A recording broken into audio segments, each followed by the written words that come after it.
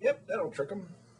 The challenge for adults is to try and get the combination of saying, I'm not just playing around, I'm playing for a purpose, and yet to have that kind of freedom and spontaneity and creativity that we see children have. You don't outgrow your need for play. Your need for play may change, or the kinds of things you might do for play will change, but the need doesn't change. Adults are consumed most of the time with work. They don't have that much time for play, or they tend not to give themselves much time for play. So they're tired, and it's easier to consume. When I look at most of my colleagues, I find more of them working 16 and 18-hour days. They don't have time to play. They don't have time to play even when they're home. They're too tired. And if innovation requires play, which I really believe that it does, then we're getting more and more people doing what some person at the top of a corporation says is important. You do this.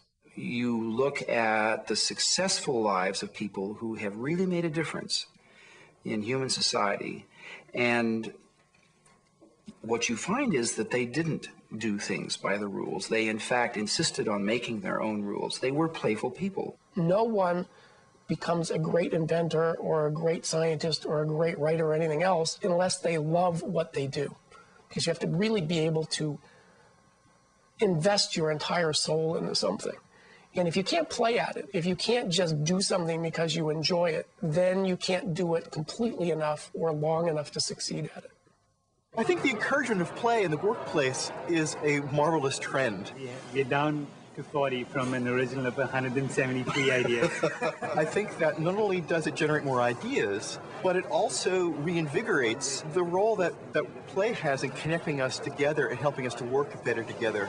So for now, we're just playing around. The idea was the group that you hang around with is really important to how innovative you are, how creative you are. And so by picking my friends, people I was already comfortable working with, and people who had the same kind of value system, and that comfort, I thought would allow us to do great work. And it turns out it worked out pretty well. Okay, how many for dogs? 1, 2, 3, 4, 5. A bone bell. It's kind of like a barbell for dogs. It makes them sweat, and everything's much more of an effort. In the workplace, we need the same things that children need. We need a place to be creative. We need a place to be interactive. We need a place for social interaction. We need a place to explore new tools.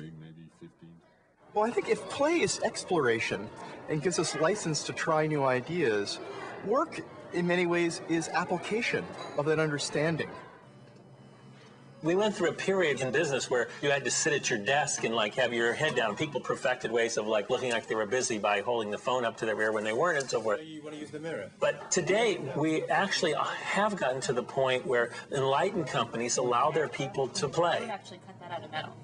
Yeah, okay. You can say if you're in a company in Silicon Valley, okay, you guys, here's the general space of what we want you to find out about, and we're just going to let you play around until you do. When play is purposefully put in the workforce, it strikes me that it's a kind of communal play.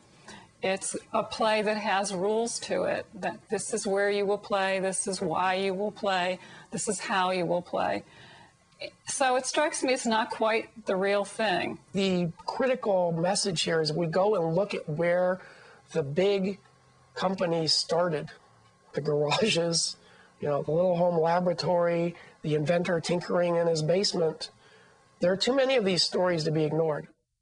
They're telling us that we need to have people doing these things. The first step is to get people to start feeling like the play's okay and that they're inherently a creative person.